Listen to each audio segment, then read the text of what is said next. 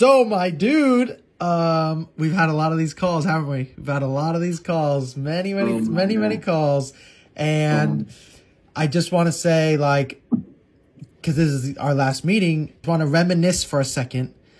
When we first spoke at the very beginning, I remember you called me and you're like, look, I took a gap year. You know, it didn't really work the first time. And I really want to play college soccer. And then I remember looking at your video, and I actually have, I'm gonna post it pretty soon with your permission, of your video before me and after me, and then like how much, frankly, better we made it. Which is your soccer. I just put it together, but we made it so much better. And then all the stuff we had to do for club and MLS Next, like just all that stuff. And now it's official. You're going to LaSalle. Just want to say, like, congratulations. And, like, we worked so hard for this moment. And so just for a second, reminisce with me. Tell me, like, in your own words, like, how you think the process has gone from the beginning to now.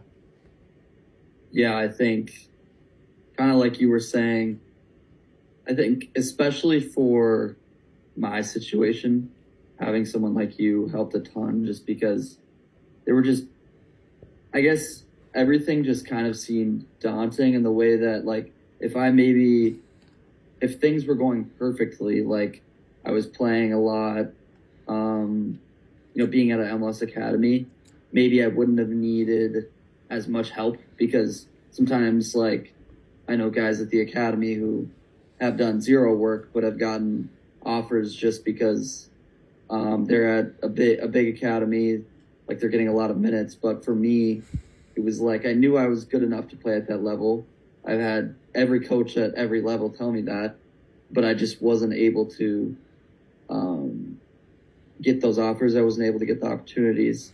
So getting that help and just like the guidance, I guess, especially with the video, I'd say the video part was probably the biggest thing.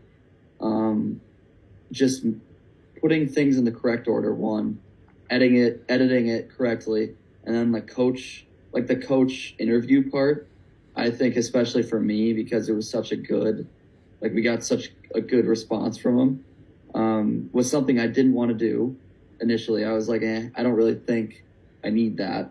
And I think that might have been the difference maker for a number of the schools who actually ended up reaching back out, because they saw that. And like on every call I did, basically every single coach said something about that.